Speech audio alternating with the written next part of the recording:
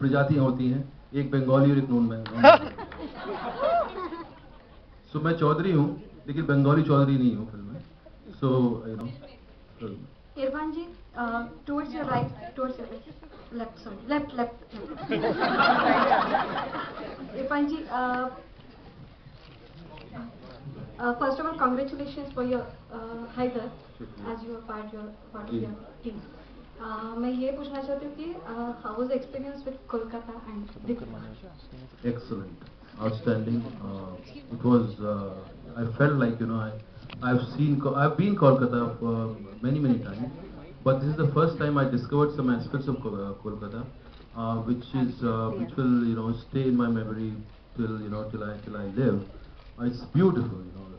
The main thing, the beautiful thing about Kolkata is Kolkata retains the ruralness. जो बाहर के लोग आते हैं वहाँ और जो रहते हैं छोटे छोटे गांवों से, वो उसको रिटेन करता है, वो शहर उसको डिस्टॉर्ट नहीं कर देता। तो बहुत भोलापन है लोगों में। मैंने क्राउड को इतना ज्यादा खुश होके किसी को देखते हुए नहीं देखा।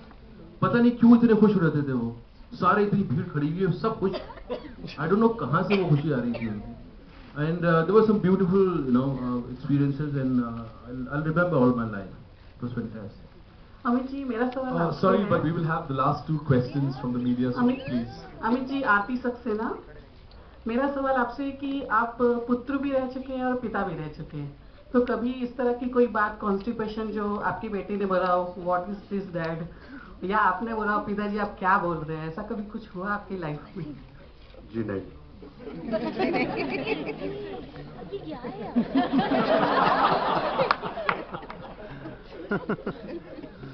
Hi, Amit ji, let me ask the question. Amit ji, आपसे सवाल है, आप अपने शुरुआती दिनों में कोलकाता में रहे, तो कोई ऐसा एक्सपीरियंस शेयर करें हमारे साथ कि उसको आपने इम्प्लीमेंट किया हो शूटिंग के दौरान? जी, मेरी पहली नौकरी जो थी वो मैंने कलकत्ते में की और 8 साल में वहाँ रहा और आता जाता रहता हूँ। वो वातावरण जो है वो कभी भूलता नहीं।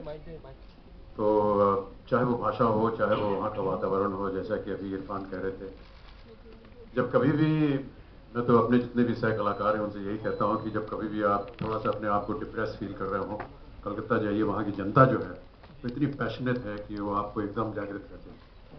और So sorry. जितने भी साल मैंने वहाँ गुजारे और जो कुछ भी मुझे वहाँ ज्ञान हुआ, वो सब कुछ थोड़ा बहुत उसका अंश जो है वो आप शायद फिल्म में देखेंगे। और क्या कहें, कोई भी एक पुरानी जगह जहाँ आप रह चुके हैं, काम कर चुके हैं, वहाँ पर वापस जाना बड़ा अच्छा लगता है हमेशा। पुरानी यादें सब ताज़ा हो जाती हैं। और जब भी मैं कलकत्ता जाता हूँ, क्योंकि हमने 8 साल वहाँ गुजारे, इसलिए जितने भी जगहों पर मैं रहा, जहाँ मैंने काम किया, जिन लोगों से मैं मिलता था, जो मेरे साथ काम करते थे, मेरे जो बॉस थे, उन सब के घर में अभी भी जाता हूँ, उनसे मुलाकात करता हूँ, उनको अपने यहाँ बुलाता हूँ, तो अच्छा वातावरण रहता है। Alright, that'll be the last question before that. मैं वहाँ का जमाई बाबू हूँ, जैसा कि आपको पता होगा। और मेरी अंधांगिनी